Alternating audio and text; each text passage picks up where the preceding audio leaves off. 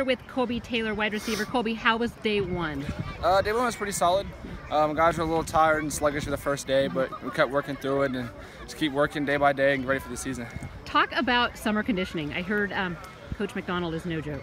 Coach Matt got us right for sure. Okay. A bunch of different things, a lot of different team stuff Okay. and competitions to get guys really firing. Okay. It was a definitely a good summer. How changed from last summer to this summer? I mean, are you guys, cohesive as a team right now? Are you feeling good?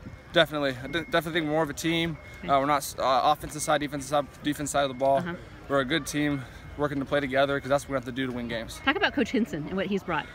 Coach Fence, he's been awesome. Definitely good fundamental coach. Definitely teaches us, lets us learn, lets us know what we were doing wrong day by day so we can work on it the next day. He seems super cerebral. I mean, is he a yeller at all?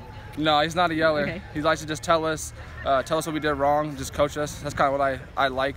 You don't have to yell at me, just tell me I did wrong. I'm going to work on it next time. Talk a little bit, you had a big spring, really impressive. What are you working on now early out of the gate this fall? Everything. Over the summer, I definitely was working on my speed, overall conditioning. I lost a couple pounds.